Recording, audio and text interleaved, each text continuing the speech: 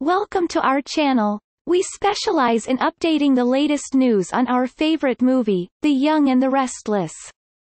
Please like, share and subscribe to receive notifications whenever a new video. Thank you and enjoy your video. That was debilitating, yet magnificent, raves Braeden, who cried a couple of times during the celebration, however simply because he was chuckling so hard. While MC Doug Davidson, Paul, kept things light and got a lot of punches in at his old companion, the main second that had Braeden going after a tissue was the point at which his on-screen girls made that big appearance in great German outfits and presented a blooper reel that returned to his initial years. I absolutely adored that. Braeden smiles. I just love Amelia Heinel, Victoria, and Melissa Ordway, Abby, and how sweet of them. Co-star Melissa Claire Egan, Chelsea, enjoyed the video, as well. There's nothing like an Eric blooper, she grins. Eric doesn't mess up a lot, but when he does, he's hysterical. He's such a great actor and that's what he's known for, but my favorite Eric memories are just him being so funny. Peter Bergman had to agree the clips were a highlight. You saw how much fun Eric has on the set, Jack's portrayer explains. It's fantastic. This guy and I have had this ongoing feud for more than 30 years, he adds.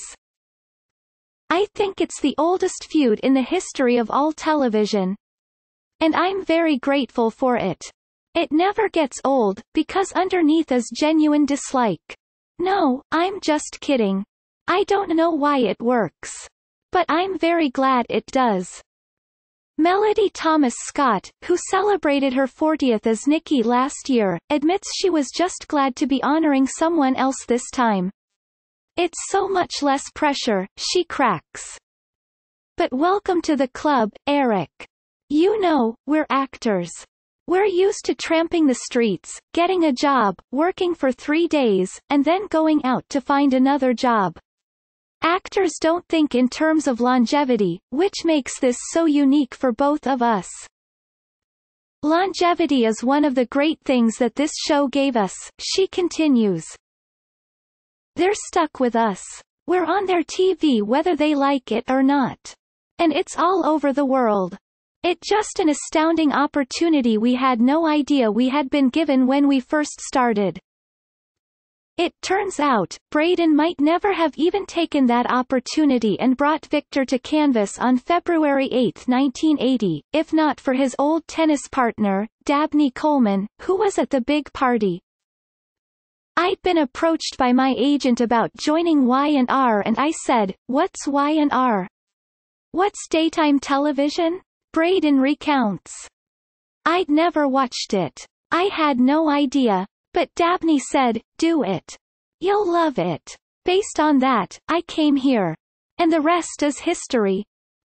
With Braeden in the hot seat, speakers who took the podium to honor him ranged from his on-screen family, Kelly Call, President, CBS Entertainment, Executive Producer Anthony Marina and Co-Executive Producer and Head Writer Josh Griffith, to ESPN commentator Stephen A. Smith and the Bold and the Beautiful executive producer Bradley Bell, who was there to represent his iconic family. Former showrunner turned B&B supervising producer Edward Scott also honored Braeden's trajectory from growing up in Germany's darkest era as Hans-Georg Gudegus to building a life in America, as well as a career that boasts over 120 TV series and films. And while Joshua Morrow, Nick, had Braeden gasping for air with his wild behind-the-scenes tales, his humor was touched with respect and affection.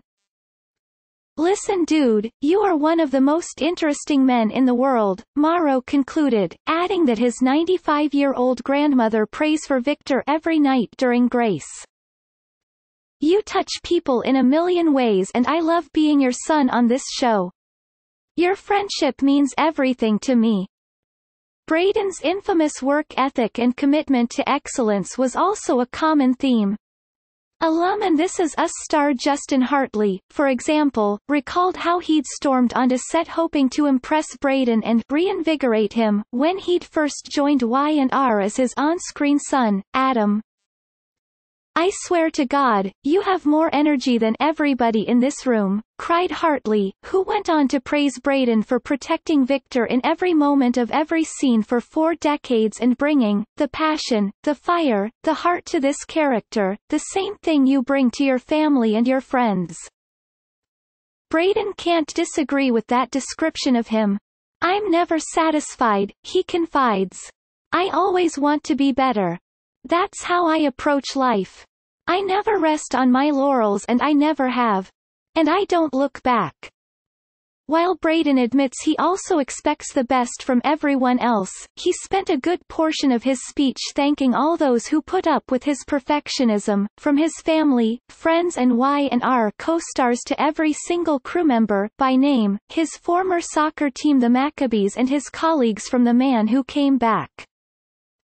Braeden also spoke to his iconic love story with Scott's Nikki and that juicy enmity he shares with Bergman's Jack, before honoring the hard work, commitment and diversity of the Y&R cast and crew, as well as that of the country he has made his own. After all the speeches, lunch, cake and photos, it was back to work for Y&R. But this anniversary had been an affair to remember. "We usually do these cake parties on set and they take 30 or 40 minutes, Sharon says. "It's just part of the lunch hour.